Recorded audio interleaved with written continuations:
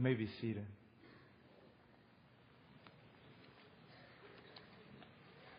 Please open your Bibles to 2 Corinthians chapter 5.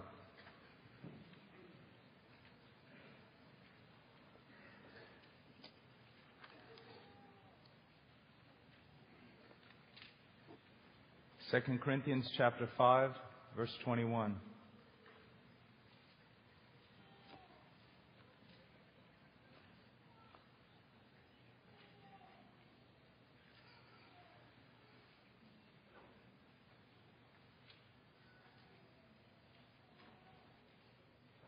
Our obedience to Christ, in that we learn many things about Christ and about ourselves, but also in our disobedience and in our frailty, we learn much about ourselves and even much more about Christ. It's always a terrible thing to be a conference speaker, because Christians that possibly have not quite grown in maturity as they should think too much of men. The conference speakers sin and are needy, desperately in need of grace, always. No matter how mature you become, how wise you stand in the Word, how powerful in the Spirit, it is always a result of extra measures of God's grace. There never has been and there never will be such a thing as a great man of God. There are only weak and pitiful men of a great and merciful God. In looking in the mirror, if I had to define Christianity, I would say a desperate person clinging desperately to Christ for the sake of Christ. And why do I say for the sake of Christ? Regardless of our weakness and our sin and our constant need of grace, if we have been regenerated by the Spirit of God, Christ is beautiful to us. He is that pearl of great price. I do not find much joy in simple morality or in trying to rise above my culture. I find joy in the face of Christ. Young people, many of you are being taught and trained as I wished I had been taught and trained. But there is also a danger in that. Beware that you don't determine your goodness by simply judging yourselves in light of a fallen culture, but that the standard for heaven is Jesus Christ and His righteousness. I have heard many Reformed theologians say, if a man wants to be judged by his own goodness, then let him stand in the scale, and then let the law be put on the other side of the balance and see how well he does. I would agree with that statement, but I would say something far more radical than that. Let a man step up to one side of the scale, and then let Jesus step on the other side of the balance. All our righteousness is like filthy rags, and that is why Christ had to die. I hope you are not choosing some sort of self-improvement. I hope that you're not seeking to be moral for the sake of morality, because that is idolatry. I hope you're not wanting Christianity in order to have a good marriage. I hope you're not coming to Christ in order to have a clean family. I hope that everything you do for Him for Him. Because all else is idolatry. In moral philosophy, we understand that for a creature to be reasonable, it must have a reason for what it does. A greatest good. If you find a man standing out in the rain and you ask him why he is there and he can give you no answer, you have to conclude that he is an unreasonable creature. We must have a reason for all that we do. And if we are the pinnacle of God's creation, it is just assumed that we will choose for ourselves the highest reason for what we do. And there is no higher reason than the person of Jesus Christ. There is no greater good.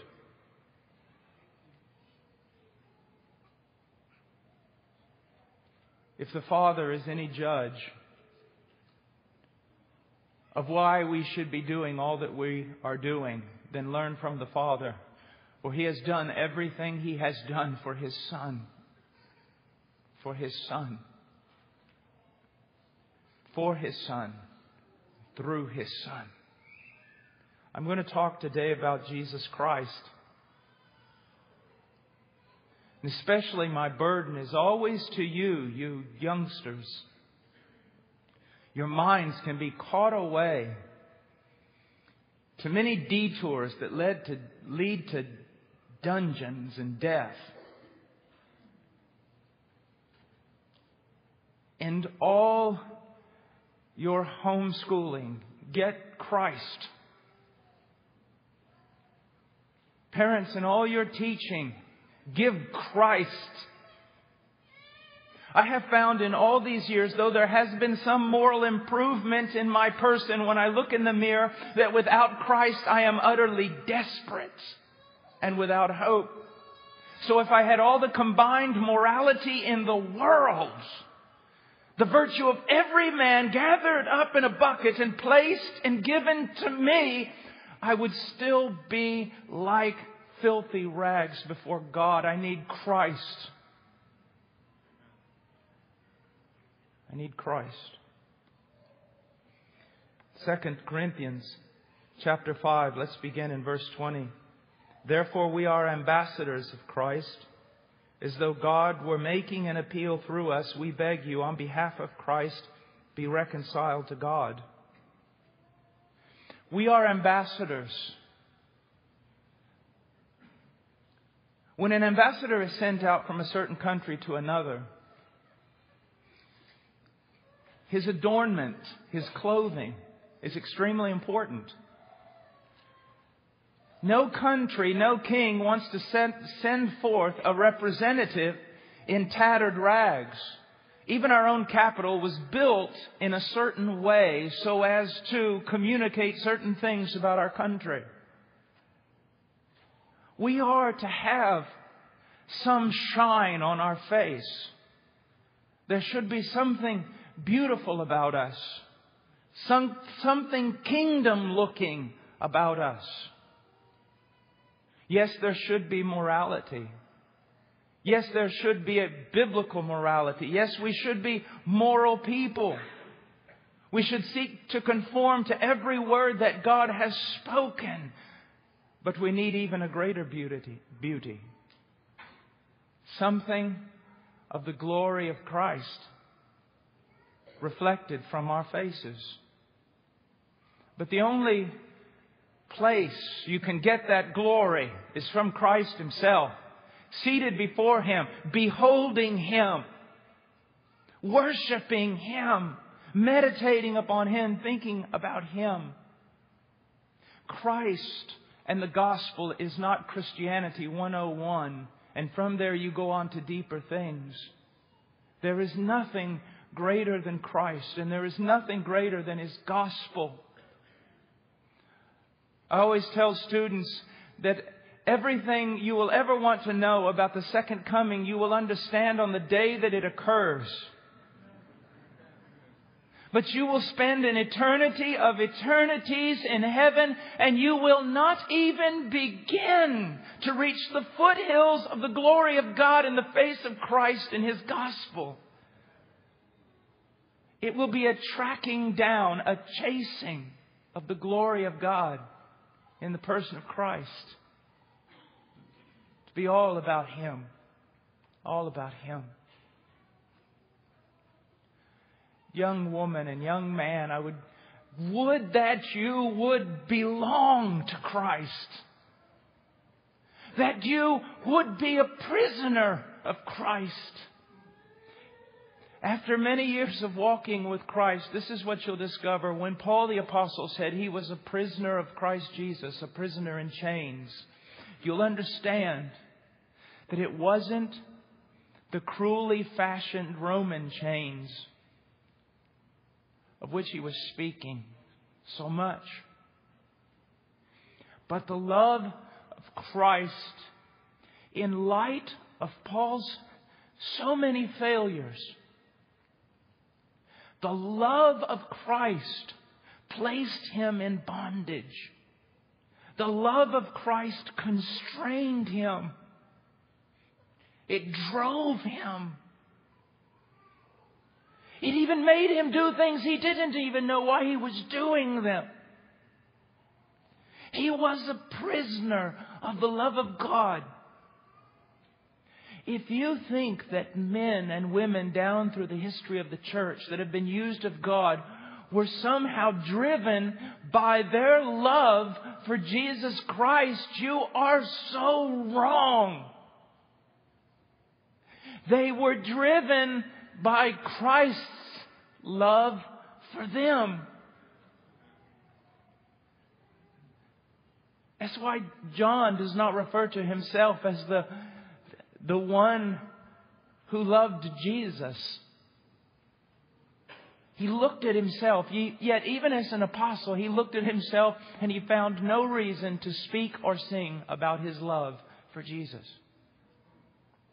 But he called himself the one whom Jesus loved. And that is what motivated his life.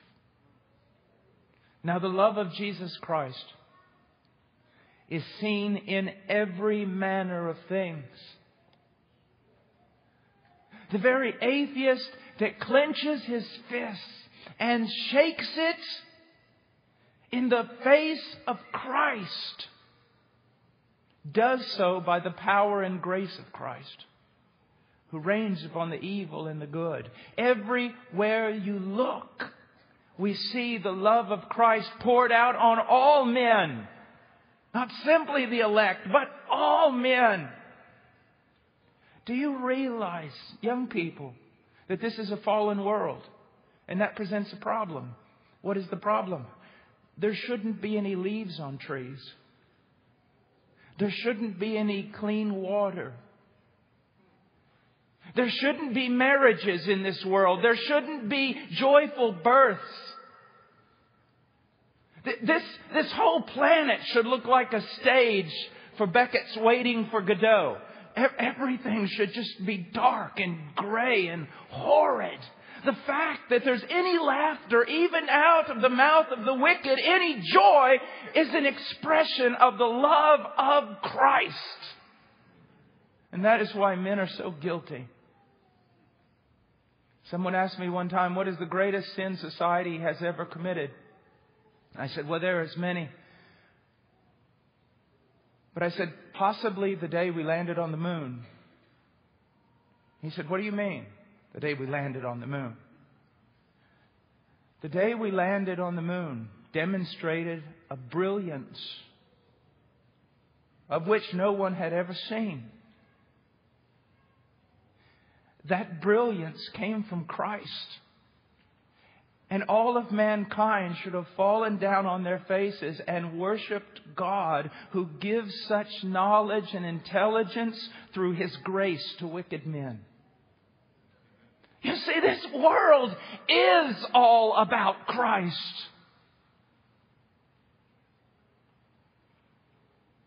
And in one sense, it knows it and rebels against it. So the love of God is manifested in every shape, form, and fashion in this world. Child, know this. If your parents do not beat you, if they do not lock you in a dungeon, it is because of the common grace of Jesus Christ working in their life. Every blessing, every bite of food, every breath that's clean, Christ. You owe Him much. You owe Him everything.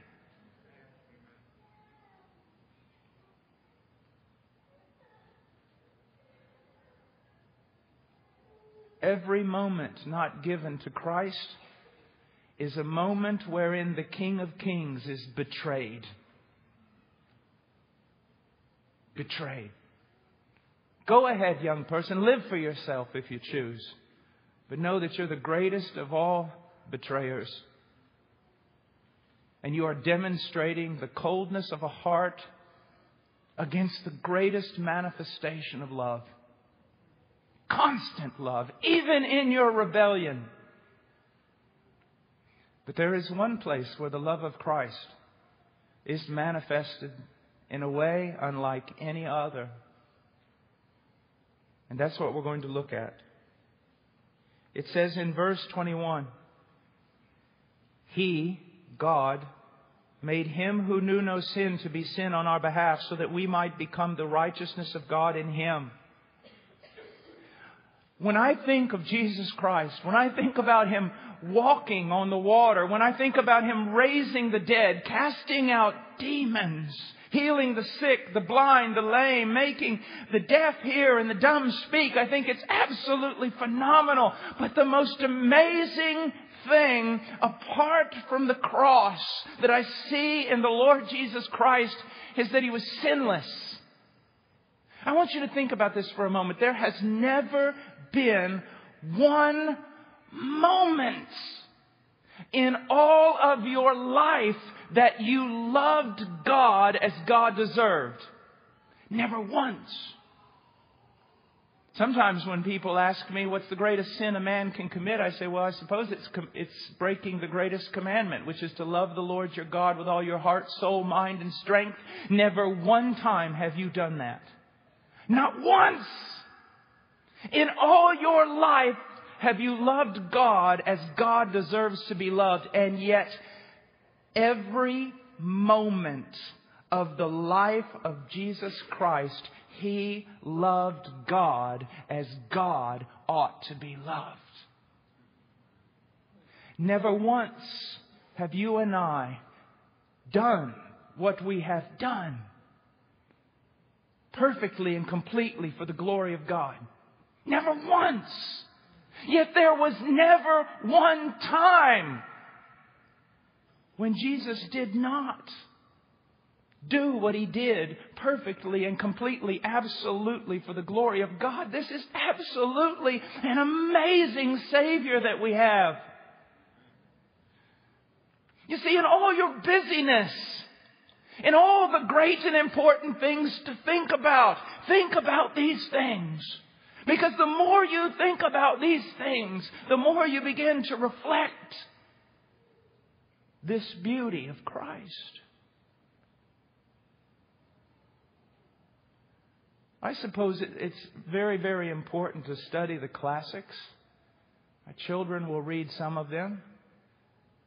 My dear friend, I care very little for what the Greeks wrote.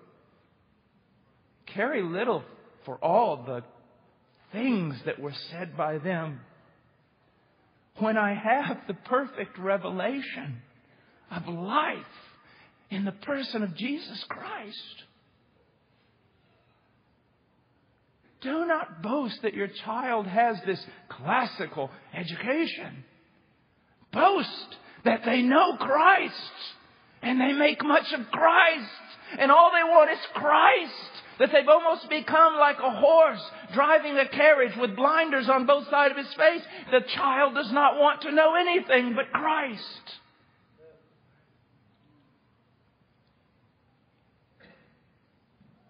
He was perfect.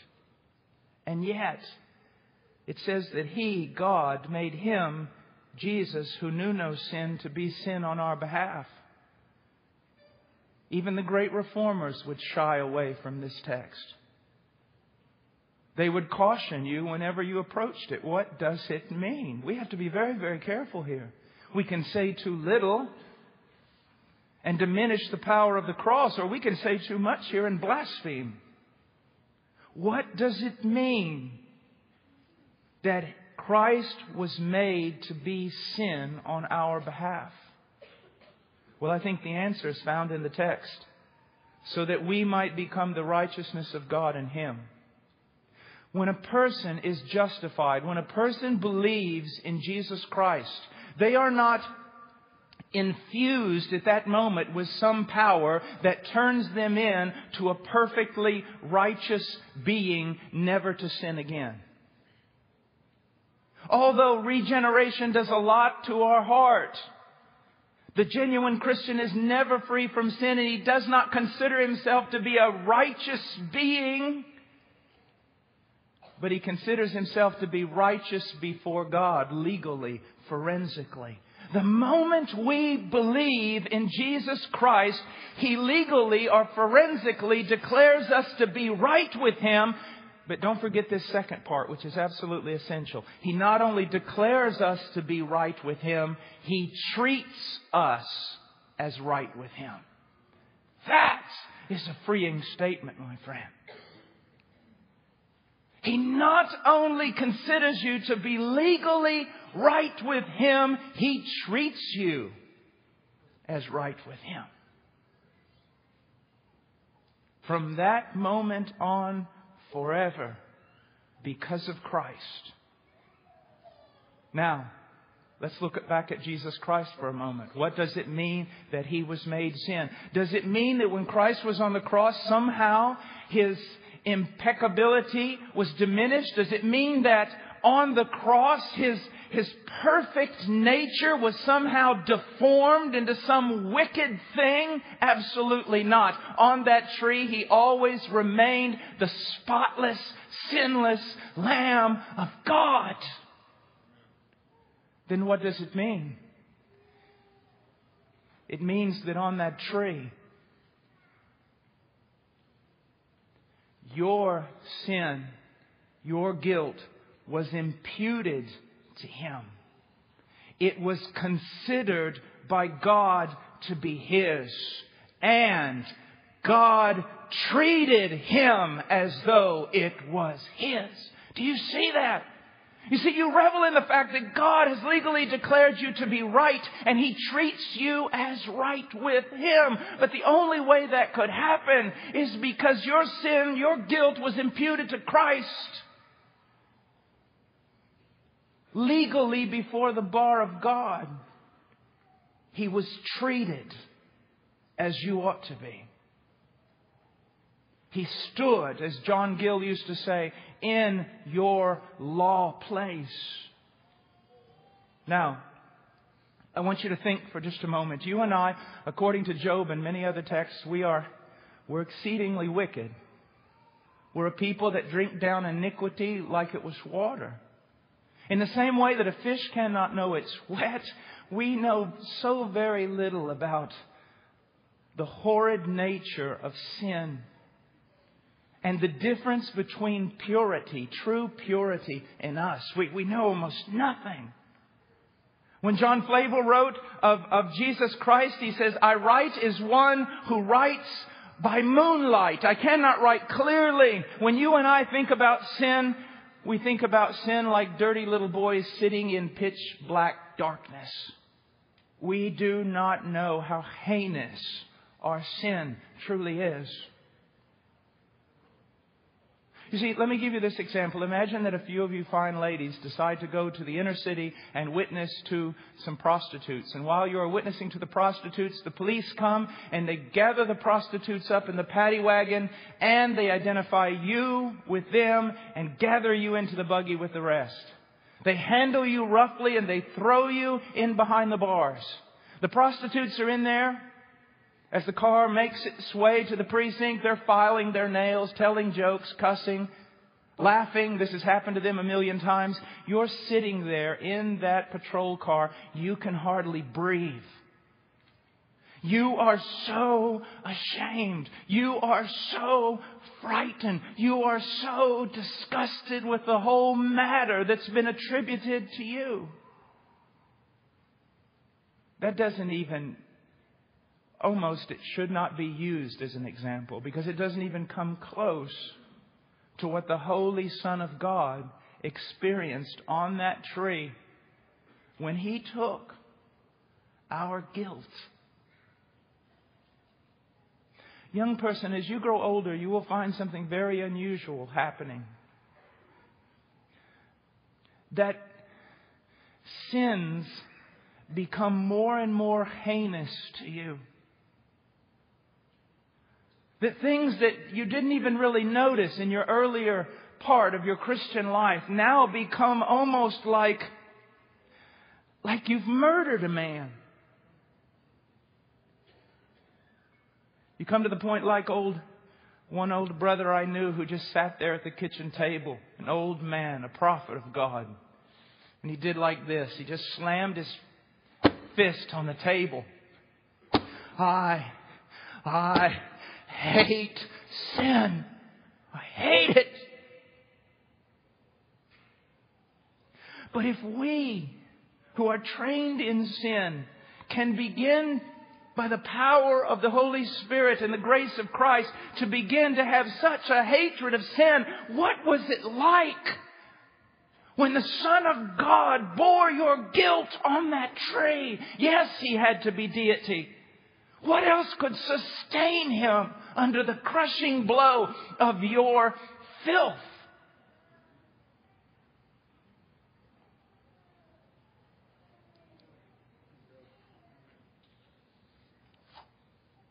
Now, when He was on that tree, not only did He carry our guilt, He carried our curse. The divine curse that the wicked carry.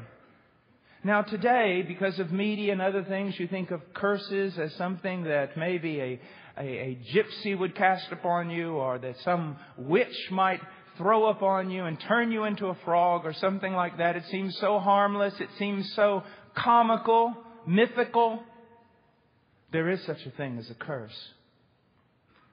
And there are hardly words in the Bible stronger and more heinous and frightening than that word. Every person in this room at this moment that does not know Jesus Christ is under a curse. And everyone who does know Jesus Christ was at one time under that same curse. When I look through the Scriptures trying to describe, trying to bring about some fearful aspect, what does it mean to be under a curse? The closest thing I can come to is this. Imagine that in your sinful state without Christ, you're standing before the judgment throne of Christ, and not only in the presence of God, but all the holy angels and saints made perfect. Now, children, I want you to think about it this way. Young people, youth, that your parents are standing on one side or the other as you stand before God. Saints made perfect, the holy angels, the presence of God, and yet you without Christ are in your sin. And God pronounces judgment upon you. Depart from me, you worker of iniquity. I never knew you. The last thing you will hear under that curse, the last thing you will hear as you take your first step into hell, is all of creation standing to its feet and applauding God because God has rid the earth of you. And in that great choir will be standing the very ones who gave you birth. Do you honestly think this is a game?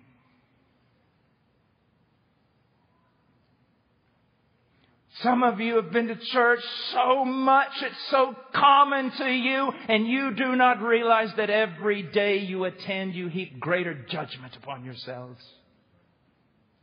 This is not a game. It is drastic. It is dangerous. It is horrifying. And to cure it, demanded the death of the Son of God. Don't play with that truth. Don't treat Him as common. The Father shows no mercy upon those who do not honor His Son. And grow in appreciation with regard to what His Son has done for them. Galatians, cursed is everyone who does not abide by all the things written in the book of the law to perform them. Now, how can we be free from that curse? There's only one way. That the Messiah, the mighty Christ, as Samson went to those city gates and threw them upon his shoulders and carried them up that hill and slammed them to the ground defeated, so Christ had to take your curse, your guilt, your sin upon Himself and take it to that hill. Now, what does it mean that Christ became under that curse? What does that mean? Well, first of all, I want you to look at something. You don't have to turn there right now. It is in Matthew 5, starting with verse 3. But there we have the Beatitudes. It is a description of the blessed. So if it's the description of the blessed, then the counter of what we find in the Beatitudes would be something of a description of the cursed. It would show us something of what had to happen to Christ so that the Beatitudes, the blessing, might be yours. In the Beatitudes we have the blessed are granted the kingdom of heaven, but the cursed are refused entrance. The blessed are recipients of divine comfort, but the cursed are objects of divine wrath. The blessed are satisfied, the cursed are miserable and wretched. The blessed receive mercy, the cursed are condemned without pity. The blessed shall see God, the cursed are cut off from His presence. The blessed are sons and daughters of God, and the cursed are disowned in disgrace. How are you doing today, brother? Oh, I'm blessed. Do you realize that the only way you can say, oh, I'm blessed, is because He was cursed? That, you see, you hear some words and you think, oh, I'm blessed, I'm this, I'm that. The Puritans spoke this way, that there were some words that were so mighty, so tender, so reverent, that once they are spoken, all should be silent and there should be nothing but a trembling of the lip. But a people who know God and the cross so little can never experience such a thing. You say, I'm blessed, and you stop and you think about it for a moment and you begin to weep. I'm blessed. How can it be? I'm blessed. How did I just say that? Because He was cursed. He was cursed. So I'm blessed. He was cursed. I'm blessed. I'm blessed because He was cursed. You see, they've taken the gospel and they've reduced it down to a little tract. And that's the only thing you know about the gospel. And that's why you can't love God. Evangelical Christianity. The word evangelical doesn't even have any meaning. Because it has no gospel. No gospel to make you love God. No gospel to control you. To drive you. Get the gospel. Know the gospel.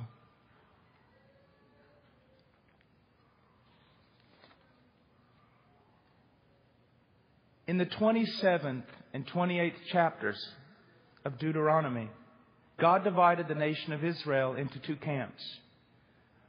One camp was placed upon Mount Ebal, and the other camp was placed upon Mount Gerizim.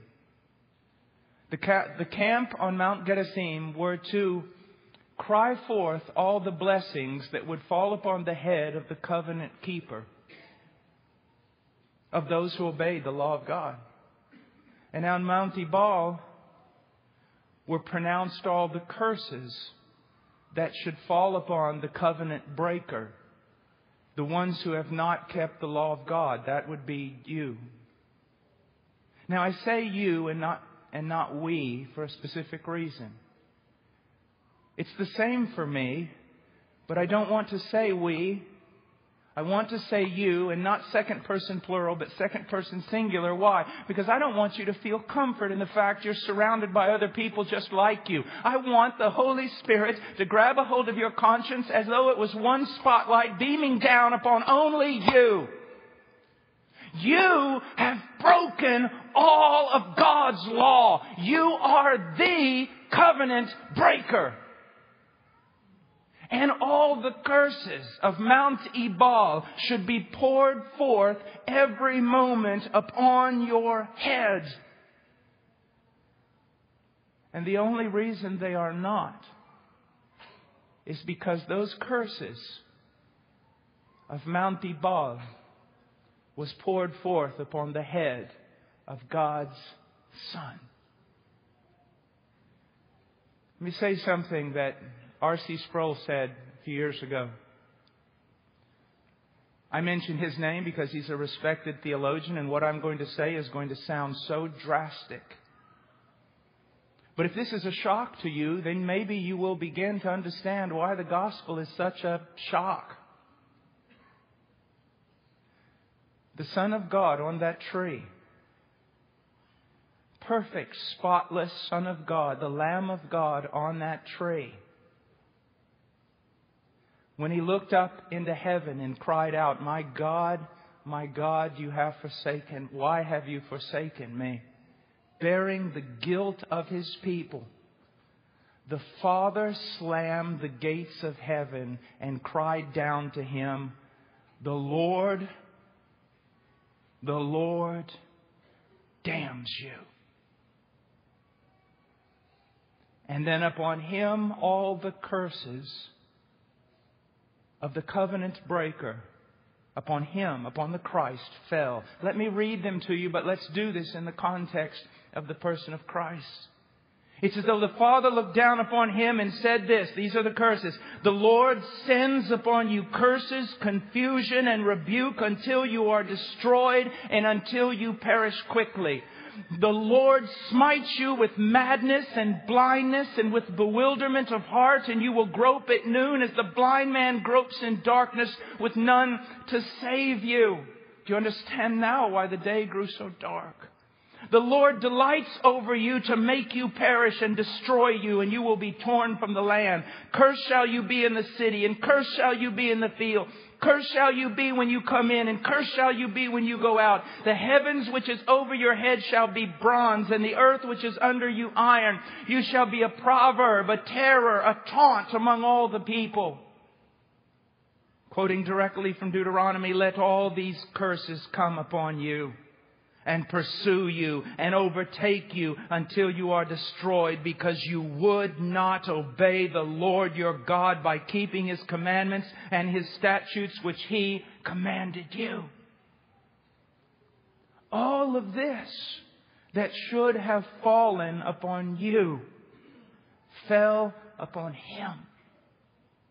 The justice of God extending its hand, pointing its finger to condemn you. No, to the cross, to condemn Him. Again, from Deuteronomy, Christ bore our sin upon Calvary. He was cursed as a man who makes an idol and sets it up in secret. He was cursed as one who dishonors his father or mother, who moves his neighbor's boundary mark or misleads a blind person on the road. He was cursed as one who distorts the justice due an alien, orphan, and widow. He was cursed as one who is guilty of every manner of immorality and perversion, who wounds his neighbor in secret or accepts a bribe to strike down the innocent. He was cursed as one who does not conform to the words of the law by doing them. The only covenant keeper that ever walked upon this planet carries the guilt of all the covenant breakers, and their curse falls upon him. It's an interesting passage in the book of Proverbs. It says, like a sparrow in its flitting, like a swallow in its flying, so a curse without cause does not alight. A curse never had a cause to alight upon the Lamb of God. Until that day on that cross when you gave it reason. When your sins were imputed to Him. I always find it so amazing. People telling me, Brother Paul, I have such a problem with this idea of Adam's sin being imputed to me. I do not think it's right. I do not believe it. I say, well, you have cut yourself off from any hope of salvation. Why? Because if it is wrong for Adam's sin to be imputed to you, it is wrong for your sin to be imputed to Christ. And His righteousness to be imputed to you. The psalmist David said this, how blessed is he whose transgression is forgiven, whose sin is covered. How blessed is the man to whom the Lord does not impute iniquity, and in whose spirit there is no deceit. Yet on the cross, the sin imputed to Christ was exposed before God and the host of heaven. He was placarded, as Martin Lloyd-Jones used to say, before men and made a spectacle to angels and devils alike. The transgressions He bore were not forgiven Him, and the sins He carried were not covered. If a man is counted blessed because iniquity is not imputed to him, then Christ was cursed beyond measure because the iniquity of us all was imputed to Him. He was treated as the covenant breaker. In the renewal of the covenant in Moab, there is a passage that seems particularly interesting in light of the cross, in light of the person of Christ. And the language seems a bit strange to me unless it somehow is pointing to something greater than itself. Listen to what it says. Upon the covenant breaker, it says, the anger of the Lord and His jealousy will burn against that man. And every curse which is written in this book will rest on him. And the Lord will blot out his name from under heaven. Then the Lord will single him out for adversity from all the tribes of Israel, according to all the curses of the covenant which are written in the book of the law.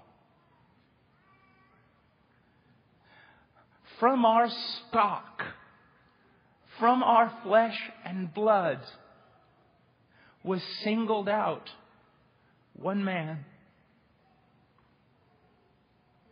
All his brothers were covenant breakers. He alone was the servant of Yahweh. He alone was the true Israel. He alone was the covenant keeper.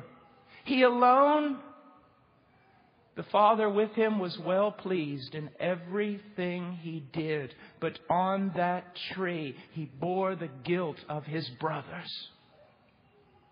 He bore their sin.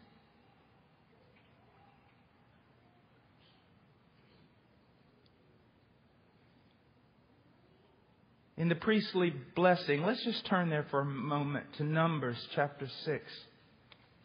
For just a moment. Numbers 6:24, the Aaronic blessing, the priestly blessing.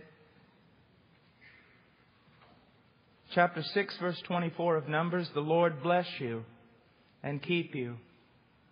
The Lord make His face shine on you and be gracious to you. The Lord lift up His countenance on you and give you peace. This presents a tremendous theological problem. Oh, if we could only see what a theological problem this blessing causes. This isn't right. God cannot bless a wicked people or a wicked individual. It is wrong to pronounce this on anyone. How can anyone be blessed before God if God is just? If God is holy? If God is right? He cannot place His favor upon the wicked. How can it be done? There is only one way. The curse that was yours was placed upon Him, and the blessing that was His was placed upon you. Let's reword this as it fell upon Christ. In verse 24 it says, "The Lord bless you and keep you. But at Calvary, the Lord curse you and give you over to destruction." Verse 25, "The Lord make His face shine on you and be gracious to you. But at Calvary, the Lord take the light of His presence from you and condemn you. The Lord," verse 26, "lift up His countenance on you and give you peace. But on Calvary, the Lord turn His face from you and fill you with misery." It is rarely that I preach that I don't mention this truth. And for years I have had Christians, sincere Christians, of 30 years, of 40 years in the faith, come up to me afterwards weeping and say this: "I always believed that Jesus died for me, and I've always trusted in Him, but I never could understand really why He had to die. I know it was because of sin, but how does His death, what does it do? Why was it required?" So shallow is our preaching. You see, here's the greatest problem that exists in all of Scripture. If God is good, He cannot forgive you. Some of you are saying, "Well, why not?" And that just demonstrates the ignorance of your age. Greater men than you would have known the answer to that swiftly. You see, you live in an age where there is no justice, where there is nothing right or noble left in the world. But you see, if God is good, He cannot pardon the wicked.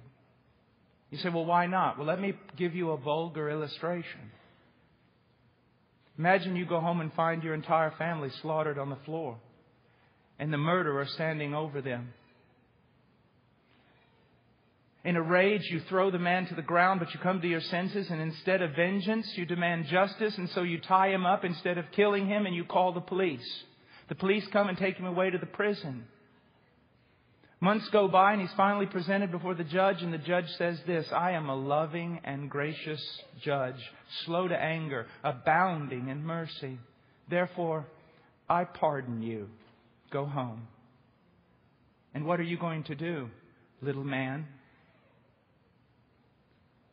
Are you going to do the very thing you demand God to do? Are you just going to walk away and say, "That was wonderful. That was absolutely wonderful. I am so happy"? No, I tell you what you're going to do. You're going to write to Congress. You're going to call the president if you can. You're going to alert the media. You're going to write newspaper articles. You're going to say that there was a judge on the bench far more wicked than the criminals He lets go. See, so there is a sense of justice in you after all that could not have evolved. You must be created.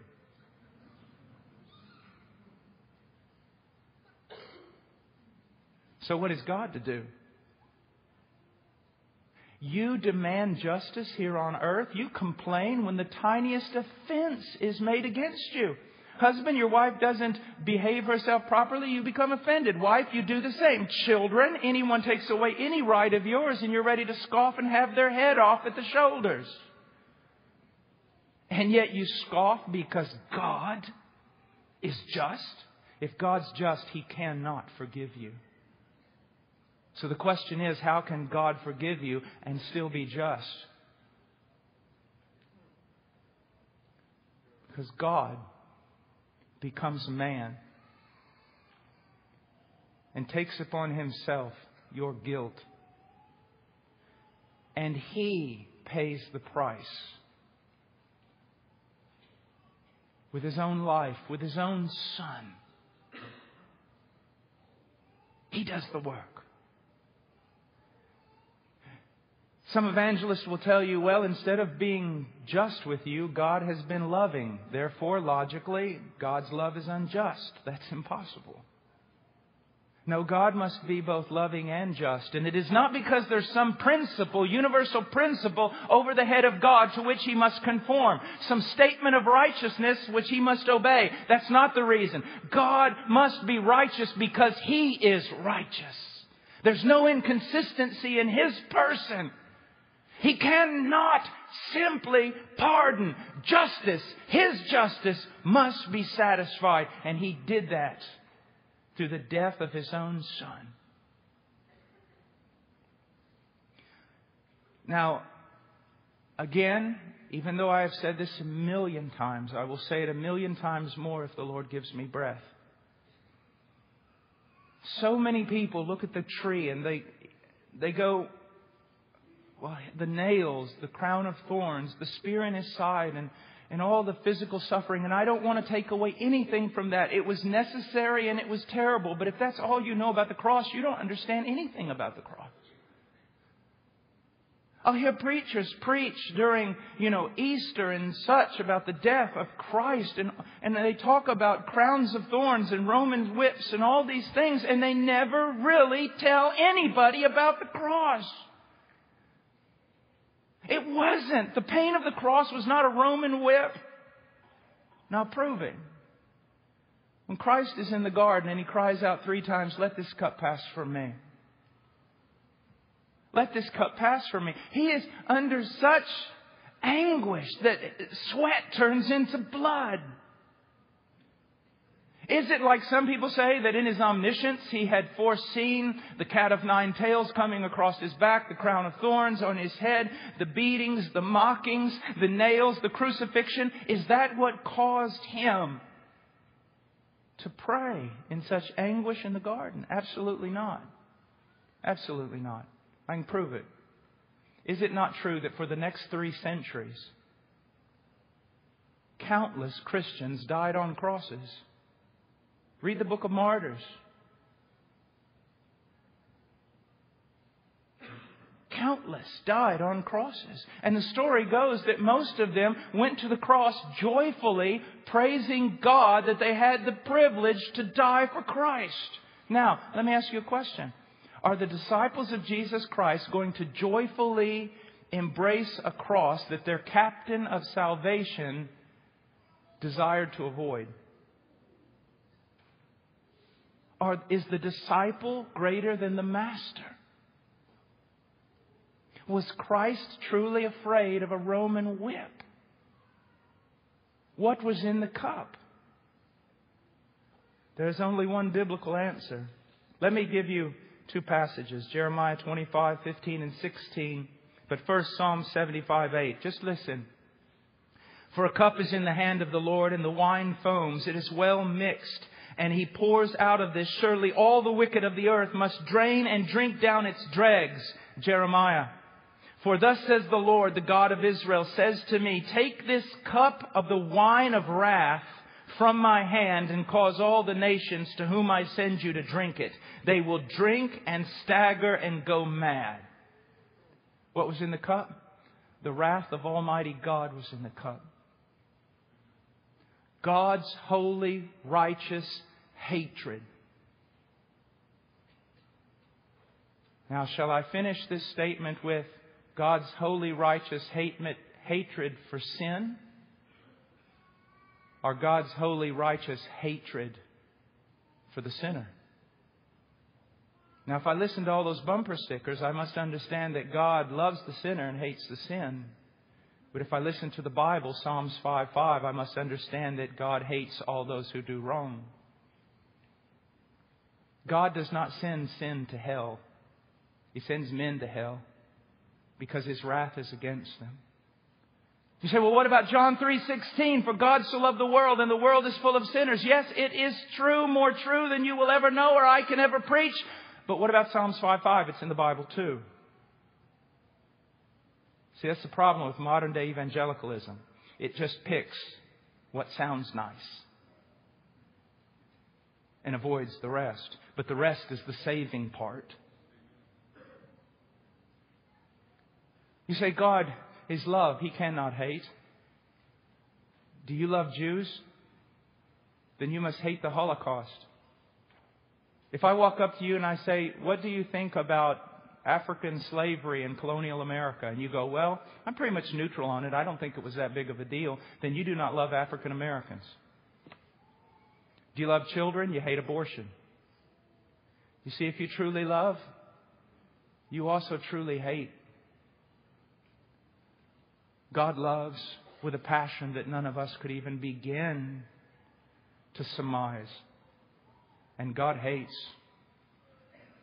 But His love is of such a nature that though His wrath is directed toward the objects of His wrath, and rightfully so because they are wicked, His love is working redemption for them.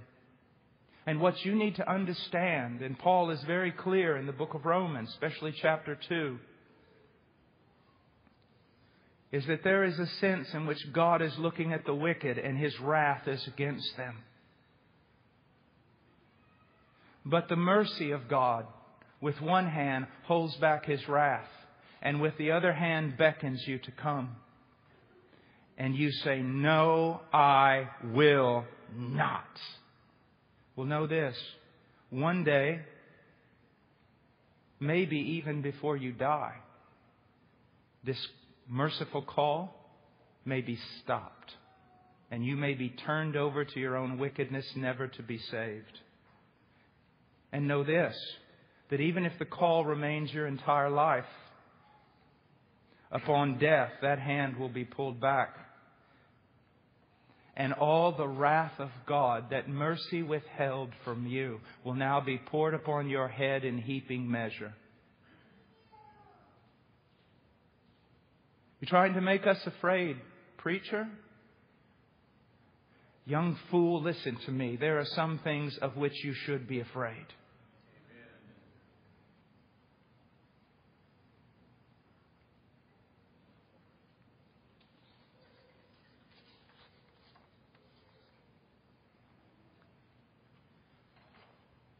Just imagine for a moment you're in a little village about 1/8 of a mile at the bottom of a huge dam, and it's 1,000 feet high and 1,000 feet wide, filled to the brim with water. And you wake up one morning to hear a crack, an explosion like nothing you've ever heard before. And as you run to the window and then make your way outside, you find that the dam, the wall, has been breached. There's nothing left of it. And within a matter of seconds, your entire village will be engulfed. The city of destruction. The fleet of foot cannot outrun it. The strongest swimmer will be sucked down. There's no hope. And right before the rage reaches you, the ground opens up and takes it all in. And not one drop splashes upon your pant leg. Christ on that tree did that for you. He did that for you. Know both now the severity and the love of God. The severity of God in that dam was going to crush you and has crushed many. Did you know this? Death is not natural. Well, death is as natural as birth. No, it's not. Death is supernatural. You don't think God judges men? Hundreds of thousands of men will be swept away into death this very day, and most will wake up in hell. Death is not natural. It's supernatural. It is the judgment of God.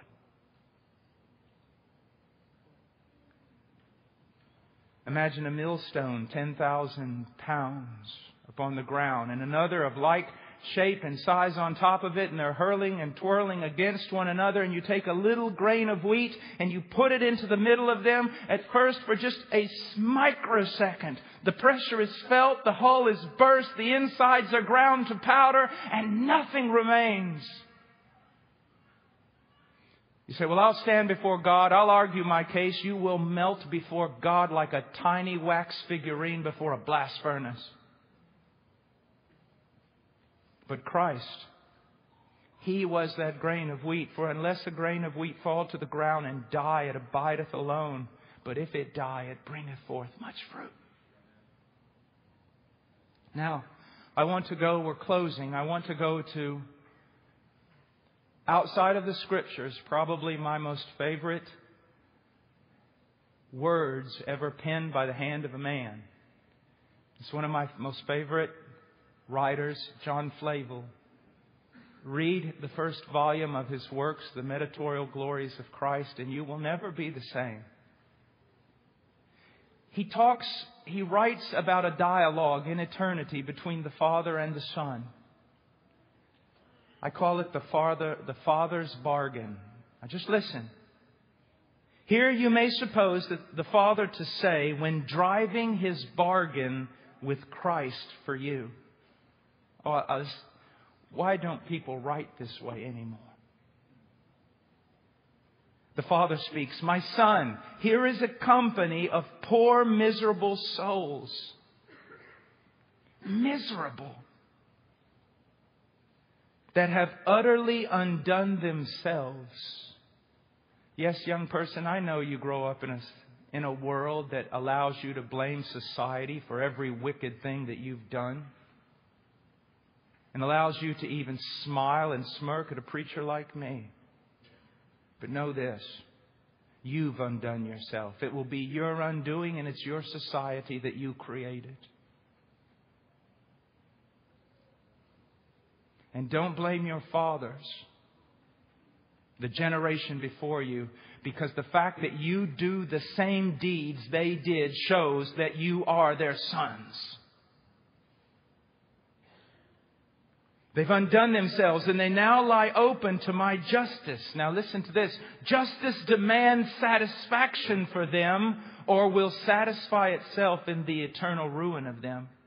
You want to pay your own price for sin? It's an eternal debt. Why so long?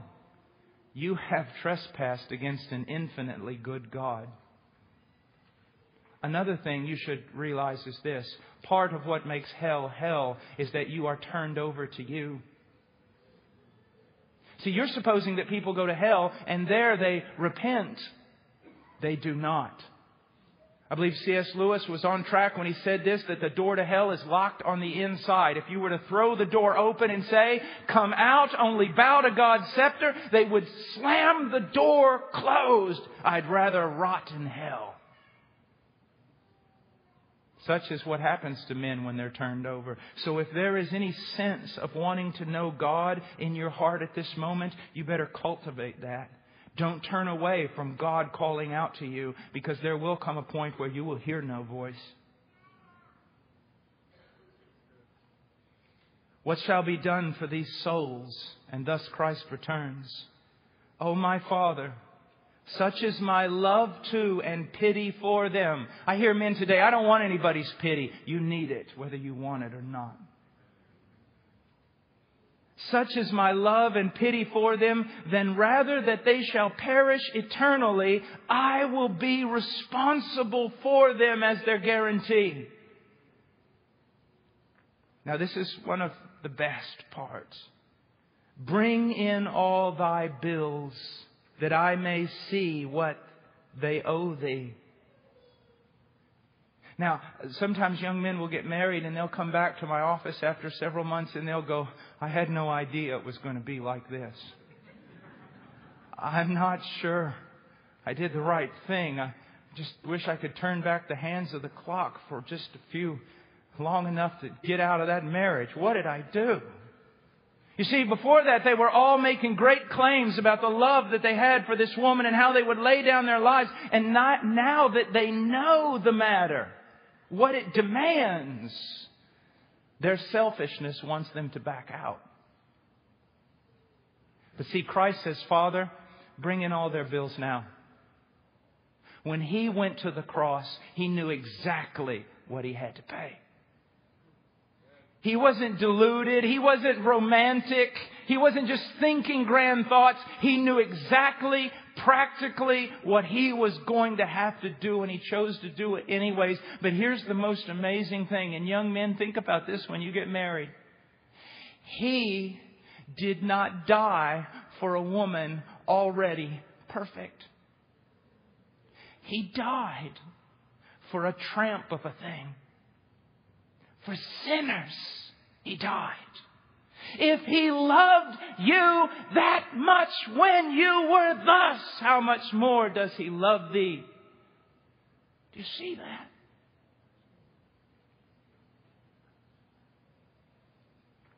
And then He says, Lord, bring them all in. And this is my most favorite part. Lord, bring them all in so that there may be no after reckonings with them. Saint, do you understand what this is saying?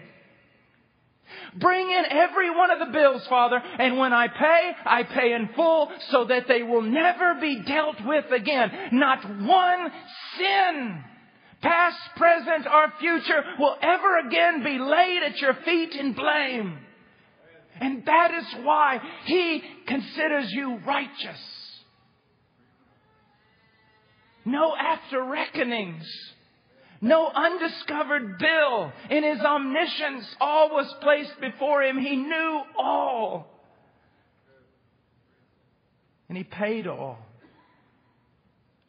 At my hand shalt thou require it. I will rather choose to suffer their wrath, the wrath they deserve, than they should suffer it. Upon me, my Father, upon me be all their debt. And then the Father says, but my Son, if thou undertake for them, thou must reckon to pay the last mite. Expect no abatements. Do not expect me to lighten my hand because you are my Son. And then listen to this. The first time I read it, it kept me there. The Father looks to the Son and says, if I spare them, I will not spare you.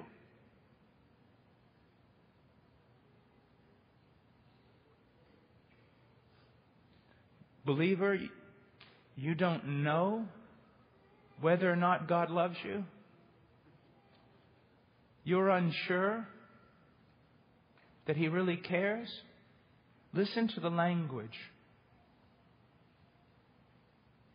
Okay, son, we'll undertake this. But no, if I spare this people, I will not spare you. And then, oh, what a charge. What a proof of deity. The mighty Christ. You can just see Him. Content, my Father. Let it be so. Charge it all upon me. I am able to discharge it. No angel, no man, no group collectively. No one can make that statement except God. I am able to discharge it. And though it prove a kind of undoing to me, isn't it amazing the way love, true love, thinks so little about the burden it must bear? And though, Father, it be a kind of undoing to me, it'll cost Him everything. But His love for His people is such that it is kind of an undoing. I recall where if a man is made a slave in the Scriptures, and he has a husband and a wife, has a wife and children given by the master, and after his period of slavery is over and he can be set free, but his love for his wife and his children is so great that he will go and tell his master, I do not want to leave. And the master takes him over to a threshold or a post or a beam and takes an awl and puts him against the beam and pierces his ear with the awl, demonstrating that he will be the servant. He will not stop at this task. He will be a servant permanently. And He does this for the love of His bride. So Christ laid aside His glory in heaven. And He became not just obedient unto death, but death on a tree. He became the servant of servants, all out of love for His bride. You see, eventually, young Christian, this is what's going to happen to you, hopefully. Your weakness and your sin will no longer cause you to doubt God's love, but cause you to marvel in it. That let me give you a lesson. Do you know the hardest thing you're ever going to have to do as a Christian? The most difficult thing you're ever going to have to do, brace yourself, it is a monumental task. The most difficult thing you're ever going to have to do is believe that God loves you as much as He says He does. Honestly. Yet what a marvelous task.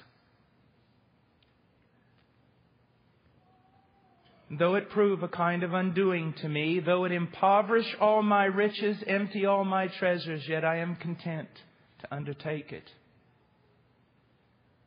I'm going to finish just with an old story that you all have heard so many times. There was an old man called out of a pagan land by the name of Abraham. He believed the promise. The promise was finally given. And then upon the giving of that promise, a great sacrifice was demanded. And I want you to listen to the language. You see, if Christ, I know it's all the rage today. You know that this book has nothing to do with Jesus, and this book in the Bible has nothing to do with Jesus, and this book of the Bible has nothing to do with Jesus. I will tell you, Jesus Christ is on every page of the Old Testament, and if He is not, it is nothing more than a book of morality. I don't need morality. I need a Savior. But listen to His language. Tell me this could not have been written differently. Tell me there's not more than what's being said here. He looks down at Abraham. He says, Abraham, take now your son, your only son, whom you love, Isaac, and go up to the land of Moriah and offer him there as a burnt offering on one of the mountains of which I will tell you. The old man obeys. He comes to the final point after binding his child with rope, after heaping up sacrificial wood for fire upon him, all the things that had to be done. Finally, he takes the knife, and the will of that old man is given into the will of God. And as he comes down, God stops him and says this, Abraham, Abraham, do not stretch out your hand against the lad and do nothing to him. For now I know that you fear God, since you have not withheld your son, your only son, from me. At the sound of the Lord's voice, Abraham turns around and there's a ram in the thicket caught by its horns. He pronounces the mountain Jehovah Jireh. The Lord will provide.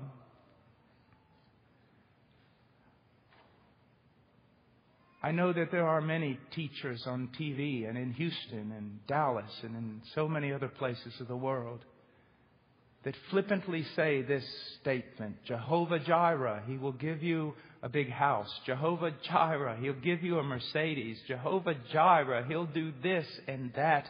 They blaspheme. They are like unreasoning animals that know not what they are saying. It's Jehovah Jireh. God will provide a ram. What do I care to have all the riches of the world? What do I care to have health and life? I'm doomed at the end of 75 years unless there is a ram. Unless there is a lamb. I need a lamb.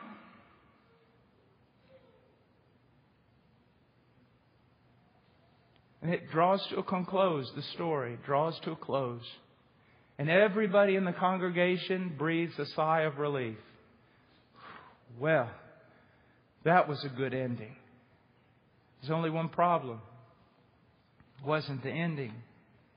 It was the intermission. Generation after generation after generation, hundreds, thousands of years pass. And the curtain draws back open again. And there He is. God's Son.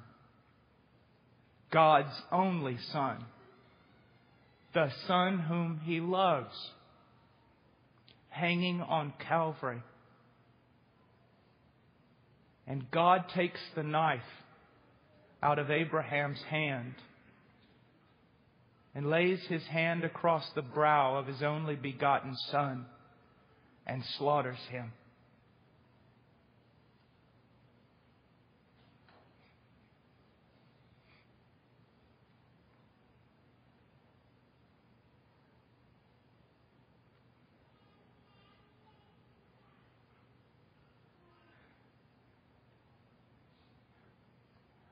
I wish I had a good voice.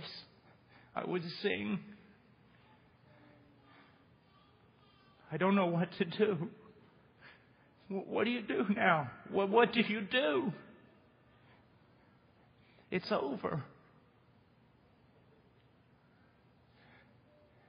You're saved.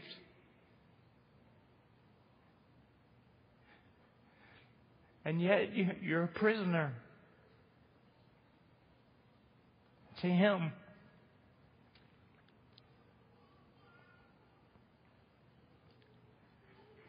God told Abraham, because Abraham was willing to sacrifice his son, Abraham, now I know that you love me because you would not spare your only son for me. And the Church of Jesus Christ now looks up to God the Father and says, I know you love me. I know you love me. Because you would not keep your only son. You would not spare Him, but you gave Him. Just amazing grace, how sweet the sound. It saved a wretch like me.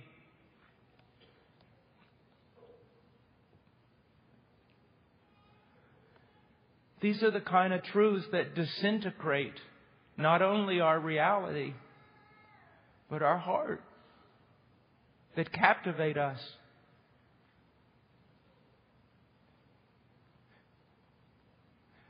At this moment at the cross, it's just like everything begins there for us.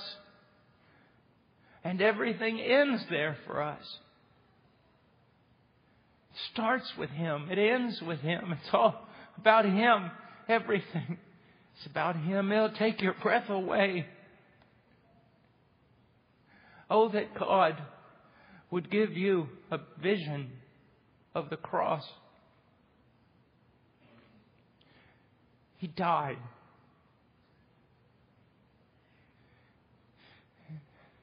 He died.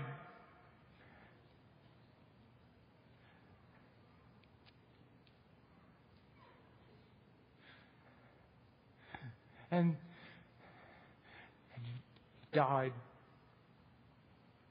And then 3 days later,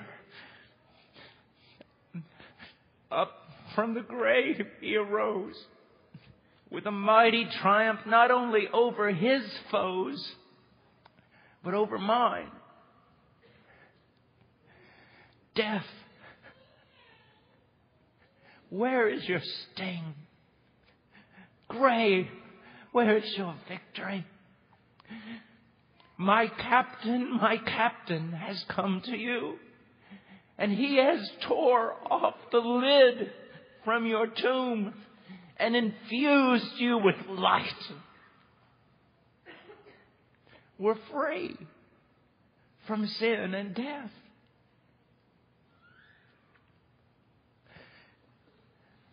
I'll finish, I promise. Just go to Psalms really quick.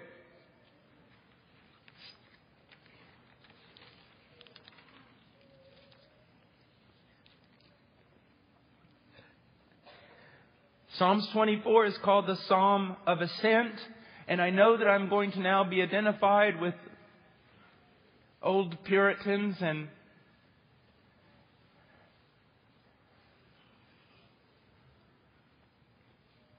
will be accused of trying to take every text and twist it around to have it having to do something about Jesus. But the question in verse 3, who may ascend unto the hill of the Lord, and who may stand in His holy place? He who has clean hands and a pure heart, who has not lifted up his soul to falsehood, and has not sworn deceitfully. Are there anyone here who qualifies? Anyone? No one. This condemns us. We all stand there, shoulders drooped, our hearts broken in two. Death has come over our brow. There's nothing left for us. We cannot ascend. We can't go there. We're shut off. We're cut off.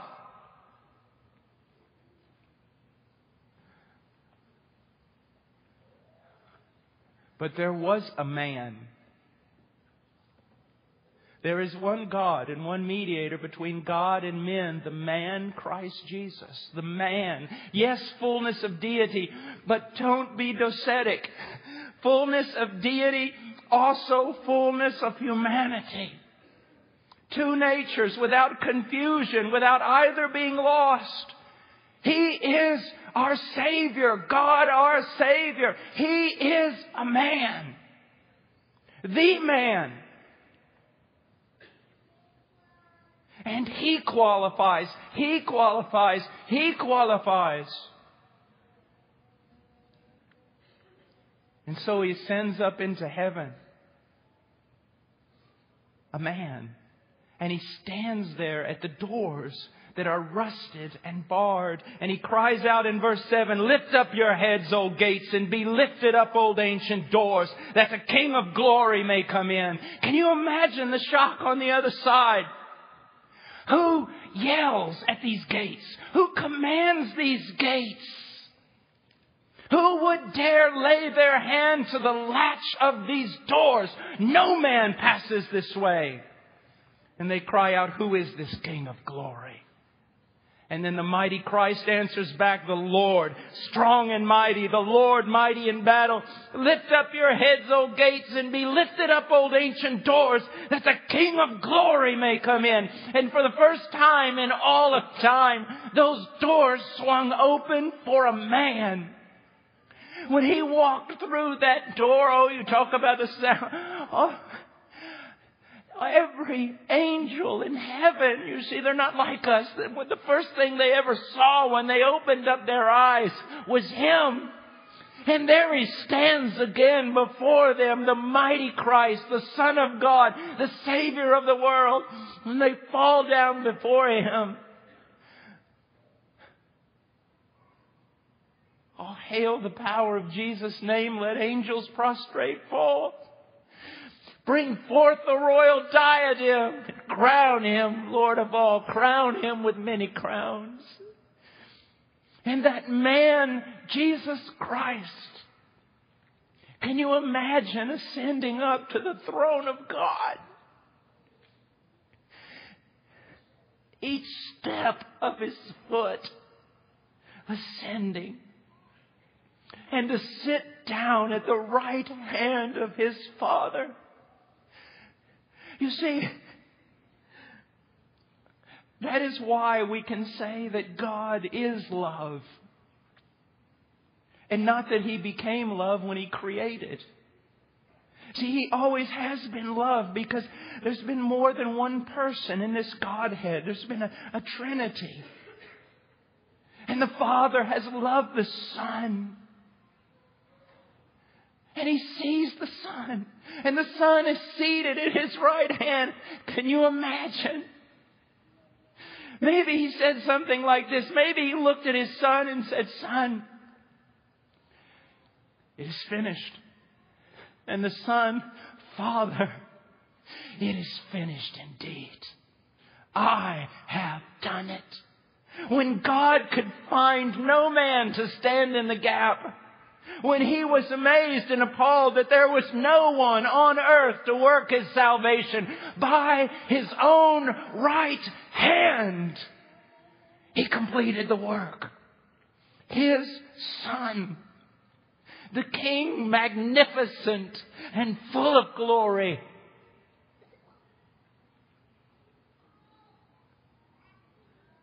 Religion, I scoff at religion. Morality, it's a small thing. Christ. Christ. Christ. Christ. Young man, Christ. Scoffer, Christ. Old man, Christ. Christ. Christ. And the call of this mighty Christ to you is repent and believe the gospel. None of this praying a prayer. None of this repetition after a religious authority. No. Repent and believe the gospel. But my heart is cold. Then go away and lock yourself in a room and cry out to God until He saves you.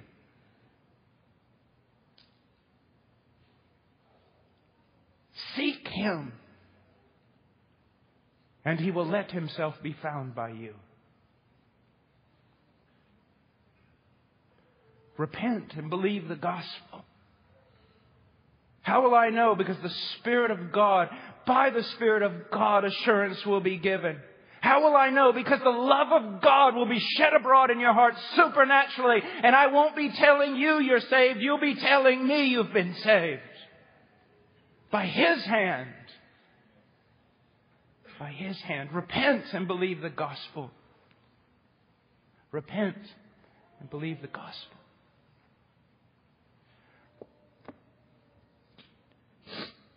Father, it's like always. There's no way to get around this. There's no way to explain it. There's no way to understand it. It's so big. Father, please, I'm praying that you would open up the heart and the mind of people, that you will regenerate them. The graces of repentance and faith be granted. That they would press on violently into the kingdom. They would have a strong assurance of conversion. That they would go on bearing fruit. Oh God, and raise up, especially from our young,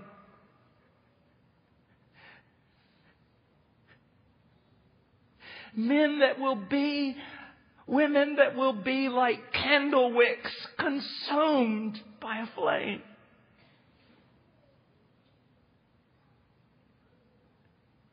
For Him, Lord, for Him, for Him, Lord, for Him, for Him.